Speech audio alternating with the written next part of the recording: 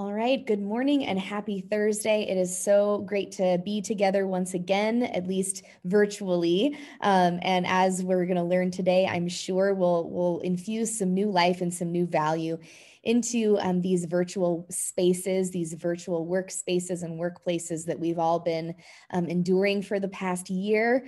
And perhaps for a little bit longer, we'll just have to wait and see and be patient. But it's great to be here together today. I'm excited to welcome Melissa Davies and Nicole Murray from Clark & Associates and Solutions at Work to be with us today to share their expertise and their time in the trenches, working virtually and making the most of that experience. I'm sure we'll all benefit from it.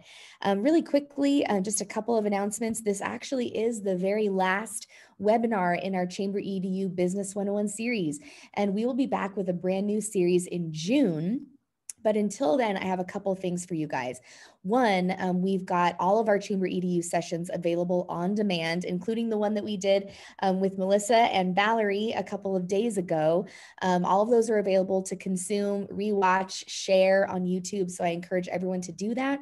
Hopefully you'll find something valuable and something that will bring a little bit of vitality to your teams as we move forward. I particularly recommend the sessions on personal leadership and our three-part series on strategic planning. Those were all gems that I think all organizations and individuals can benefit from.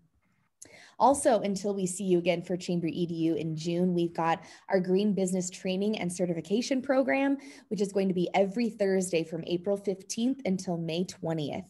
Now, there are a lot of great benefits to this, but I think two of the primary ones are the fact that, roughly 70 to 80% of all workers and consumers say that they value working for and working with and purchasing from businesses that are green and that have an environmental focus. And so this opportunity is free. This training program is free. Lunch, in fact, is provided, so you get a little something extra out of the deal, as well as becoming a Nevada Green certified business, which is a great gem to have in your crown, as it were.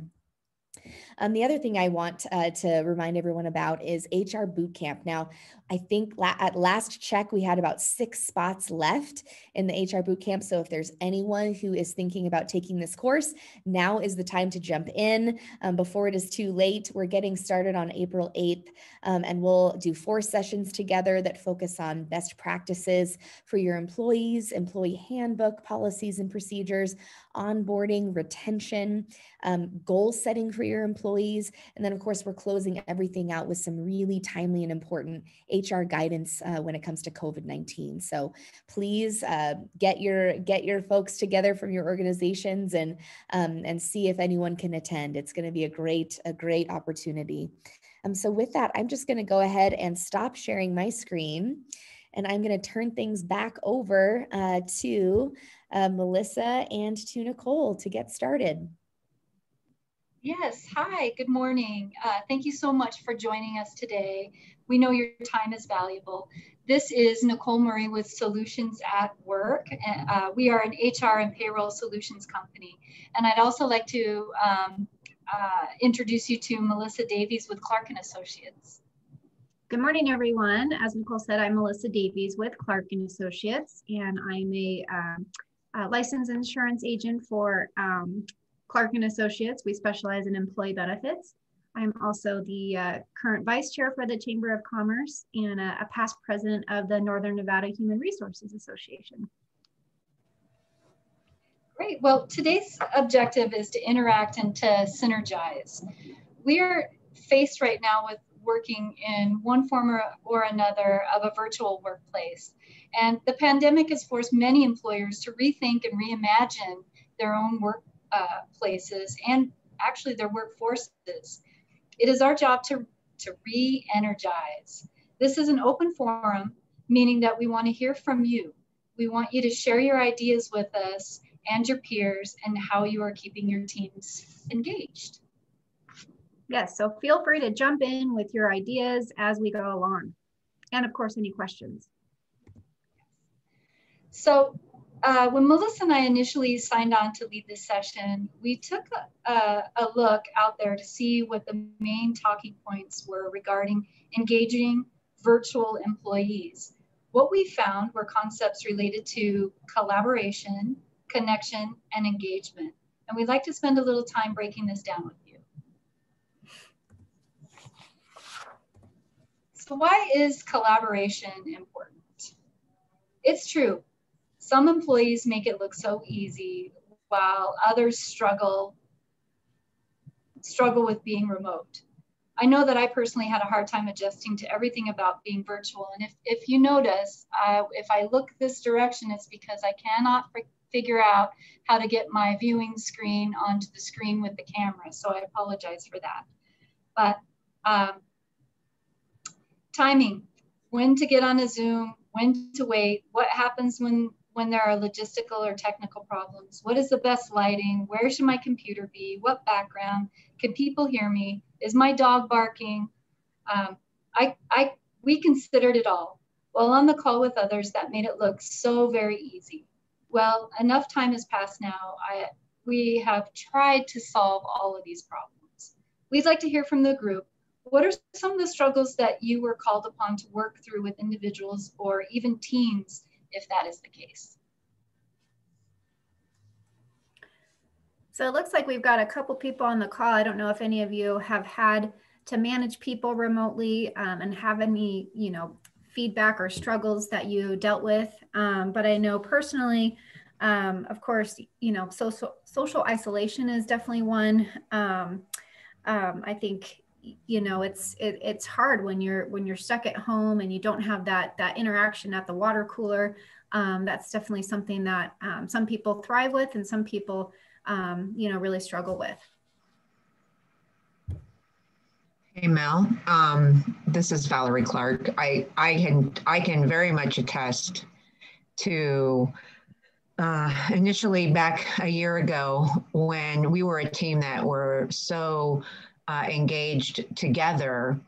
We met every single week, face to face, had lots of interaction, really supported each other physically as well as emotionally, and our work life was very connected, and it was kind of a big shock for us to all of a sudden all have to work from home, and it was a struggle. And I think my fear as a leader was that my team would fall apart on not just physically fall apart, but emotionally.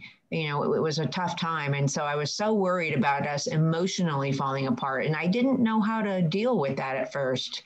So I just used my gut instinct, which was, okay, we're going to do Zoom meetings. If we don't do them at least once a week, if not twice a week, I felt like we were in jeopardy. So that's what we started doing. If you recall, we did face-to-face Zoom meetings and just really talked. We may have had no business to talk about at the time, but we talked, what's happening, what I ate, well, here's what I had for breakfast this morning, or, just whatever. Here's what I'm doing in the morning to get some exercise. Here, I'm walking the dog. Oh, look at my dog over there. We just talked and we kept it connected. And it was just kind of a gut instinct that I had because I didn't have anything else. And I think so. I think the pressure is very real for those of us who run companies. So that was our experience, and I somehow we survived. Well, I think to add to that, yeah, I mean, our industry can be very stressful at times, and having our colleagues around to vent to, or just bounce ideas off of, just going into each other's offices, there's something to be said to that. And when you're stuck at home, you can't really complain to your kids about insurance, or talk to my husband, his eyes glaze over, so it's really important to have opportunities, if it is just virtual, to meet one-on-one with employees, or have those regular staff meetings via Zoom. I think I guess you could call it an unintended consequence of, some of these more virtual environments and, folks working from home is, you actually get a window into someone's life that perhaps you didn't get before. I mean, people's, kids running around in the background, dogs barking in the background. There's something almost humanizing about that. And at a time when we're all needing to be distant, it almost allows, it brings a little humanity to the screen, because sometimes screens can dehumanize. I mean, social media is a great example of how quickly and easily human beings can dehumanize each other just with a couple strokes of the keyboard. But kind of getting to see what people's lives are like, even their homes. I mean, it kind of provides almost a sweet window into who people are. And I don't know if you guys experienced this. I sort of saw this evolution where at first, we dressed up from the waist up for the call to look like we were being professional. And over the course of time, it's like I would show up to meetings with my sweats on after being out walking for the last hour. Not that I would look really sloppy, but I mean, after a while, people just started dressing down, because it was just really what was going on. And I showed up to a few meetings just after being out walking, and I wasn't in a tattered old shirt, but I mean, I was just in a shirt that I'd been walking in, and I didn't really, it just seemed like it was okay after a while. I don't know if you guys experienced that or not. Yeah, for me, like I right when this whole, pandemic happened and they said we had to work, from home, I thought I had it all, figured out, because I used to work in this industry where I had to manage transportation. So I was a broker for ITS. And I remember like every time we broker a load, like we have to, whether the load's here in Reno or whether it's in a different part of the country, I had no interaction every day with these drivers. So I'm banking on them having to deliver the product on time without seeing them. So I was like, oh, you know what? I think I'll be all right. But once we were at home, I was like, man, like this is very overwhelming, because I had to play 3 roles. I had to play the father, I had to play a husband, and I had to play an employee. So you mesh all those things together, and it's just like, it can get very overwhelming. But at the end of the day, I also thought, this was the whole pandemic was a great time to really get back some time that I had missed, with my family, before this whole thing happened. I'll tell you, that was probably, in my opinion, the biggest blessing of this past year is time spent at home again with family and people that are special that we take for granted even sometimes, and I agree with you, Stefan. That was a blessing. Yeah. One of the things that came up in our research was to offer empathy and support, but avoid lowering any expectations of employees. Did anybody have any challenges in that way? I mean, we didn't. We're so project based. There's very, very busy days, and then there's days that you're not as busy. And I don't know. I've never been a babysitter. Melissa would be able to tell you, but I've never babysat my employees. I just said, the work is the work is the work. And whether you do it in the morning or put it off till the afternoon, get it done timely. But we kind of all have skin in the game the way we receive our income. And so I don't know. For me, it just made me realize what an incredible team I have, because they were able to juggle it all. I think too, it's also based on the industry. Every industry is different, and some industries require, time sensitive projects, and the expectation for those is probably pretty high. For me, our expectation was super, super high. We had to, make sure that we're doing everything, and you don't really get breaks. And I for me, I missed that. I really thought, being at home was going to be, really like it's going to be awesome but then I started realizing like, man, I actually miss going into the office, you know, and having that, having that time to really like focus in on what I'm trying to do. So I think it just depends on the industry. Yeah. What do you do, Stefan? Now I do payment processing with Gratis Payments. It's been awesome. But before that, I was a broker for ITS. Oh, very good. Okay. Was Mike Crawford your supervisor? Yeah. I go to Full Pedal, and so he just cracks me up.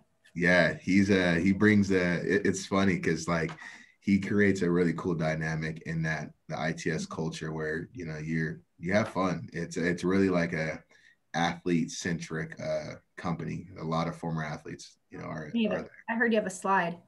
Yeah, we had a slide and we had like putt, ping pong tables, TVs everywhere. So we had ESPN going all the time. So yeah. Wow. Yeah. Well, I think for me, one of the things that I took for granted is that, you know, it wasn't just being home from work and my workmates. I was, you know, distanced from my family and my friends. I was distanced from my normal social activities and routines, like even on the weekends. And so it kind of all hit me at once where I was, you know, it wasn't just work. It seemed like it was everything. It seemed like it was the world as what I knew it. And when I made that realization, it crashed down on me and I wasn't sure kind of what to do. And the ability to reach out to the folks that I work with and that I know and meet up with them meant everything to me. And so I'm sure that there's other people that's had that as well. So obviously, you know, having that connection is important. Nicole, do you want to talk about how people can establish a cultural connection? So this was an interesting concept to Melissa and I, because before we talked about cultural connections, that's really, I mean, when we're talking about employee engagement, we're talking about the culture of our organizations. We use the term cultural connection. Well, in the last year, it's kind of pivoted. It's really now establishing a connection culture. And what that means is these are deliberate actions that we take to make employees feel that they're supported. And with everything that we read and looked at, the key seemed to be helping them develop supportive, cooperative, and collaborative relationships with their peers, their supervisors, and the company leaders. And the companies that seem to try and make that connection at every level were the ones that seemed to be most successful in that. So, you know, when we're talking about that connection, what are some of the things that you guys, what are some of the ideas that you use to help connect and for folks to feel that connection?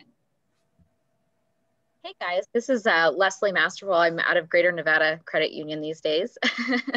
So sorry, I was a little silent earlier. I had some background noise going on as we were talking about. So for our team, it's kind of an interesting thing being, you know, within an organization. Obviously, I'm not in necessarily the HR world, but I work in business development. So we have a lot of projects that kind of oversee multiple different parts of our organization. So trying to have that connection is very important for us, obviously as an organization as a whole, but also for what we do specifically. So it's been interesting trying to navigate that because within our immediate unit, I think we've done a really good job. We've been so much more purposeful because we don't have that cooler talk and whatnot, that we are trying to schedule those get-togethers, those happy hours, those lunches, those virtual calls. Within our department as a whole, we've got monthly team meetings, but then we've started trying to incorporate other elements. So because work-life balance is a little bit more gray. We're trying to incorporate, like, we have a chat channel on Microsoft Teams that we call Greater Size. So it's a group of us that get together twice a day just to get up from our chairs and like exercise or take a walk or something. It's kind of an opportunity to build some accountability between all of us to take that break away from necessarily our tasks at hand. And we're trying to find a way to incorporate that into like our daily work as well, because one of your points earlier is trying to build that connectivity between each of our departments. Now we've had some of our groups step back because they have refocused what they're doing work-wise or project-wise. So that's something we're still trying to figure out, to be honest, but we're doing little inroads with things that maybe incorporate other, you know, personal goals into our daily activities. I think that's great, Leslie.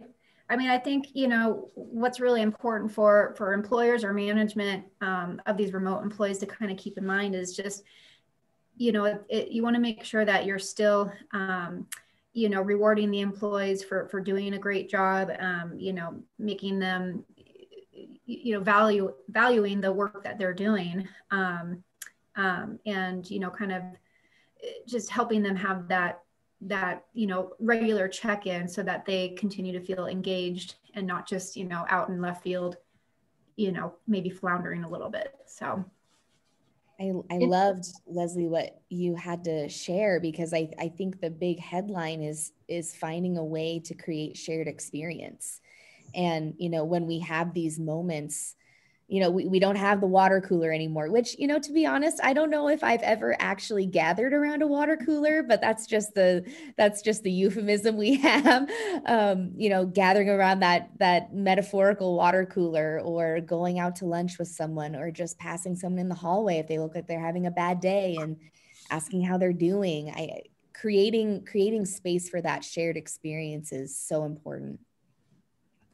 Well, in a physical workplace, it was a lot easier to gauge engagement or measure, you know, who was engaged and who wasn't. And that was one of the first things that I thought of when we kind of really went to a virtual workplace is I had to be a whole lot better at reading body language from a screen to you know, gauge and measure if people were really engaged with the whole work environment.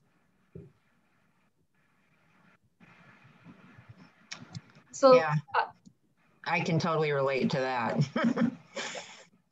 Well, so there, you know, in the human resources realm, we hear engagement tossed around a lot, and I think I just said it probably 6 times in the last one paragraph that I was talking about. But I think there's many different perspectives and definitions on what employee engagement is.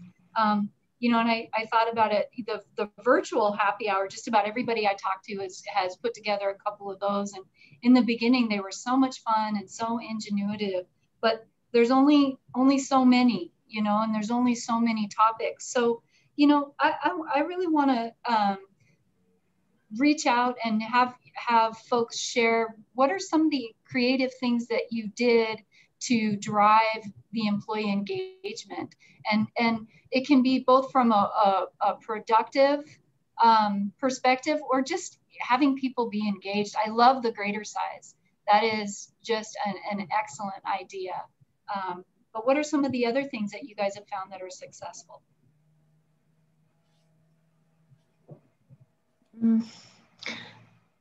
I can tell you. Oh, sorry. Yeah. As I say, I actually, before we did this, I talked with a lot of my clients that I know have had, you know, virtual staff, you know, pretty much this whole past year, and are continuing to do so. But some of the fun ideas that came out from some of my clients were that they, you know, of course, did the virtual happy hour, wine tastings, but also virtual coffee breaks throughout the day, so that people could just kind of take, you know, 5-10 minute step away from, you know, the regular work and just kind of engage and, you know, bounce ideas off each other. Or during their like staff meetings, they would have an employee do a show and tell, so they could, you know, show either something from their home, or, you know, introduce their kids or their dog, those kind of things. Some did one-on-one video chats with the owner, like once a month, which I thought was cool. There were people that did, they did like their Christmas party, had to do their holiday party virtual. And so they, you know, did some fun things, like did online trivia games with prizes that they would mail out to the winners.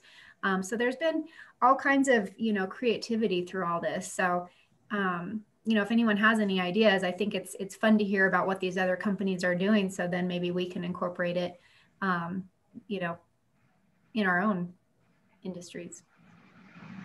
One fun thing that our company did, we have a lot of different offices all over the country, and the corporate office asked us all to have our employees take pictures of what they look like working from home.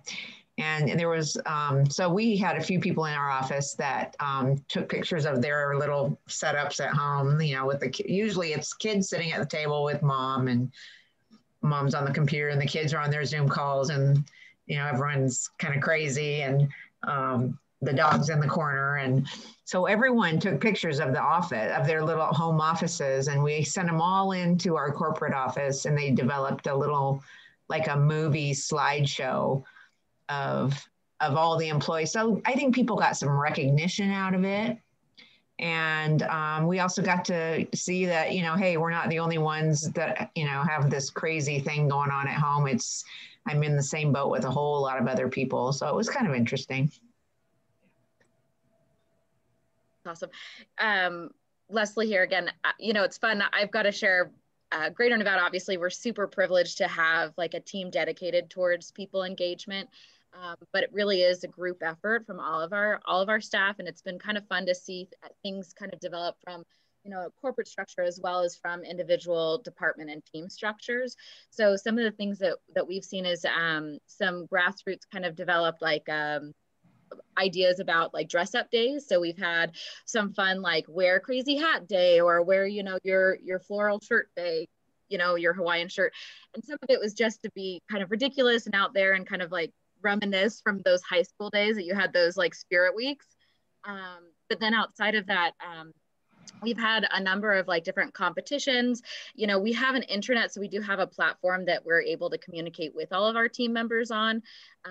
But with that, we've really utilized that to be able to get out information about different things that all of our departments are doing, which has been really cool. So we had over St. Patty's Day, it was like, there was a pot of gold that was randomly placed, you know, in our intranet, different places. And it was to be able to bring highlights to some new features or new programs that are coming on, or things that, you know, we really wanted to drive some communications on. Also, our engagement team initiated an all staff wide meeting once a month, and they highlight different employees of the organization. So it's anywhere from, you know, an interview with one of our vice presidents to an interview with one of our MSRs, or I should say our teller line kind of things, you know, and getting to know individuals, since we aren't interacting in person as often as we would have been. They're really trying to create that function with, you know, over 300 employees. That's kind of hard to do, but, you know, they're definitely chipping away at that and being able to introduce, you know, our different staff members to the organization as a whole. And I think that's really been helpful, just that get to know you element, since we don't have that occur in that virtual space anymore. Yeah, absolutely. Absolutely. I think one of the ideas that I really liked, Melissa, and if you touched on this, I apologize for repeating it, but I love the idea of the virtual coffee breaks, kind of taking place, whereas maybe it was around the water cooler and people would take their breaks at the same time. So keeping that going in a virtual sense. Mm-hmm. So I love all these ideas, and we've talked about how we can collaborate, but what do we do when there's challenges? I think Leslie, the comments you made in chat earlier bring up a great point about distraction. And I think that's a huge challenge, is, when you're on a screen, suddenly, you're not just having a face-to-face conversation with someone, quote unquote, but you've also got your email going that you can see while you're having this conversation, and ways that perhaps we weren't typically multitasking. We're multitasking now. I mean, we typically wouldn't, have a face-to-face conversation with someone and connect with someone while answering an email at the same time. And now we're facing an environment where we've got tons of irons in the fire at once. And that's not even bringing into view the fact that we've got kids at home and we've got pets that are, wanting our attention and so excited we're there. So I guess my question is, what are some ways to quell distractions, at least as best we can?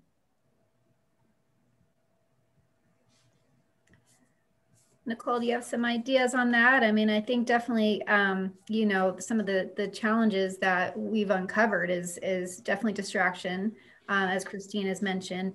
I know even just on Zoom calls, I'm always kind of looking, I'm like, oh, like staring at, the background and not really listening to what people are saying, and the lack of face-to-face and,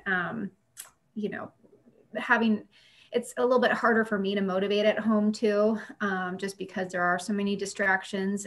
So I definitely, I feel like I get more work done in the office. And so, how are ways that, we can kind of jump over those hurdles like distraction and reduce motivation? I was really insecure about it when we first moved to a virtual, I was really insecure about, oh my gosh, what if my dog barks? Oh my gosh, what if, and I, my distractions, I had technical distractions up the wazoo.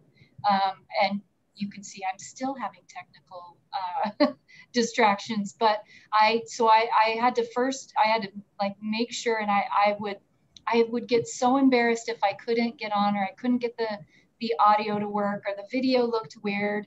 And my home office, I have a window behind my desk, and so I had to like really look at the lighting and close the blinds and make it an environment. The environment counts. I have a little Yorkie that wants to bark at absolutely everything, and sometimes her barking can be very piercing. And so I would stick her in a room on the other side of the house, but then I could hear her through the vents, and I would worry, gosh, can everybody else hear her? And so I had to be deliberate about everything, but I also had to like relax a little bit, because then I would see other people and I would hear their dogs bark, or I would hear a kid in the background, and I had to like just kind of calm down a little bit and relax a little bit and say, you know what, nobody's perfect. It is that humanizing thing, and it's okay. If it's completely distracting, I can apologize for it. One time the doorbell rang, and it surprised me, and I completely lost my train of thought and didn't know what to do. Do I answer it? Do I not answer it? What do I do? So I think we've all, a year into this, we've all kind of figured out the things that work for us. And for me, it was kind of moving past that real feeling so sensitive about it. Did anybody else experience something similar? No, but I was going to say one of the challenges that I faced through this whole thing was the Zoom fatigue.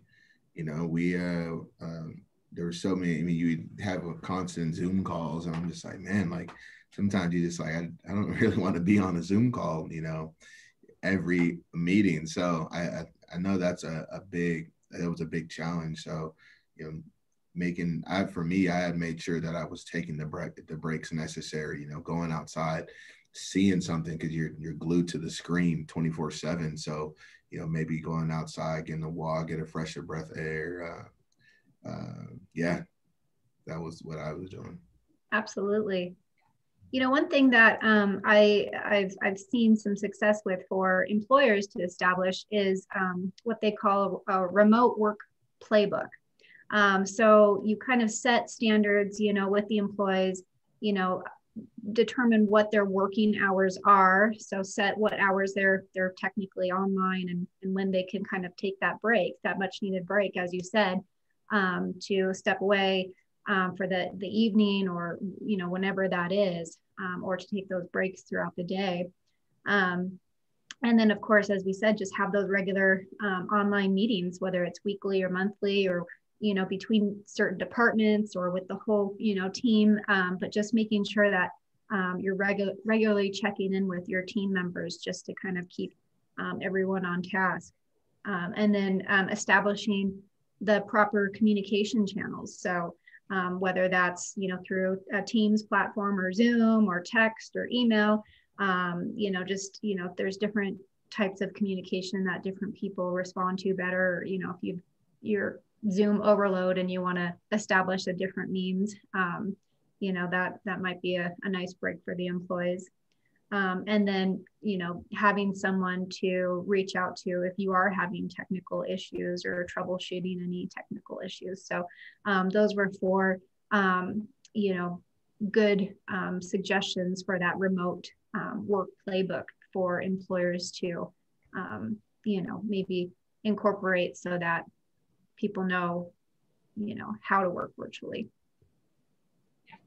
So to pivot away from the challenges, what were some of the things that you felt like were the most important drivers of success for you in overcoming those challenges? I think for me, at least as it pertains to virtual meetings in particular, and trying to avoid that overload of so much stimuli at one time. You've got a meeting going on, and then you've got your email going off, and you've got text coming in. The 3 most important words have been do not disturb.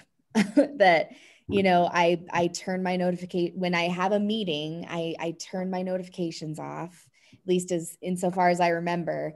Turn my email off, even close everything down, because I probably wouldn't be reaching for those things if I was having a face-to-face meeting with someone, if I was going to lunch with someone, if I was, you know, if I was sitting across a conference table from someone. I wouldn't want to be answering emails the whole time, or, you know, distracted by my texts the whole time. And so I think like treating Zoom meetings as much as I can like an in-person meeting, and, you know, doing whatever it takes to do that has been really helpful. And now, again, that doesn't necessarily address other stimuli that aren't screen related, but at least as it pertains to screens, I feel like that's been really helpful. No, I think that's a great point. I know I'm constantly, I get, you know, sidetracked, you know, during meetings, you know, with my cell phone going off, or, you know, text coming through, like you said. So I think that is a really good way to maybe stay more focused, you know, in a meeting where, like you said, because you wouldn't be doing that in a face-to-face meeting. So it's a very good point. Another tool that I've kind of recently started utilizing a little bit more also when it comes to like Zoom overload is I'm scheduling, you know, back when you're driving to a meeting, you had that time to like prepare your kind of thought process or recap after a meeting when you're even just driving between meetings. So now I'm almost scheduling fake driving time before and after a meeting, so I don't have those back to back. So I have that time to process and recap and make sure that I can consolidate those notes, so that I don't feel like I'm just like overwhelmed. And by the end of the day, I'm like, oh my gosh, I have all of these meetings I need to follow up on. And I've kind of built in that time. I think that's really helped in the last couple months. I love that. I think that's a great idea. And I mean, on my end, you know, I think honestly the reverse is kind of true, because, you know, before all this, I was running from client to client to meeting to meeting to meeting, and I was just, you know, exhausted, and then I'd still have all this work to do by the time I got back. So that's been one of the nice things about all this, is that, you know, I do have, you know, I'm not spending that time driving, so I can get caught up on emails that I'm missing during the meetings and things like that. So, but I think, you know, to your point that, you know, it's important to schedule those breaks between the meetings, because otherwise you can just be back to back all day, and then it's the same as me running around town. Yeah. So. I noticed that I was challenged also with, I realized early on, you know what, I don't want to schedule a meeting just to meet.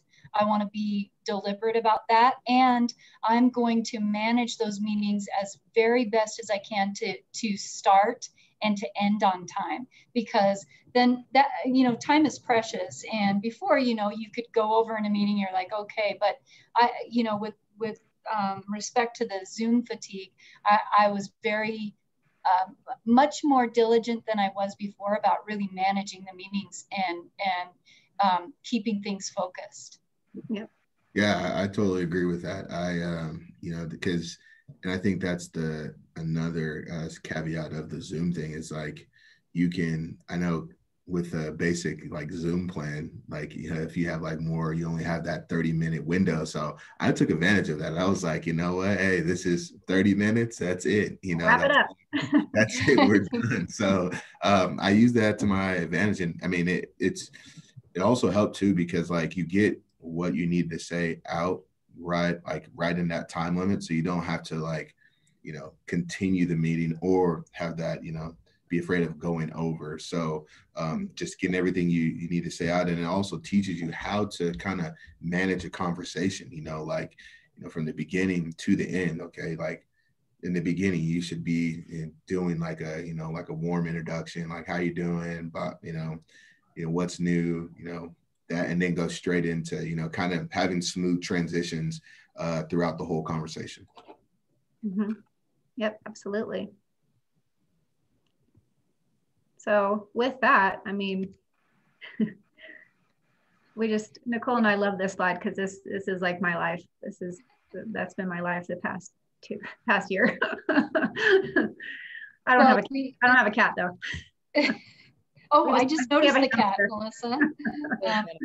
Well, you know, on behalf of Melissa and I, we just really want to thank you for your time and your passion, and for being courageous and sharing your ideas and your insight. I think, yeah, I think it sums it up so perfectly that, you know, we're at the end of the day, we're all in this together. We're all struggling in some way, shape, or form or another, and we're all humans, and kind of remembering that at the end of the day it is, I think, paramount to success and being able to move forward. So thank you. Thank Any you. questions?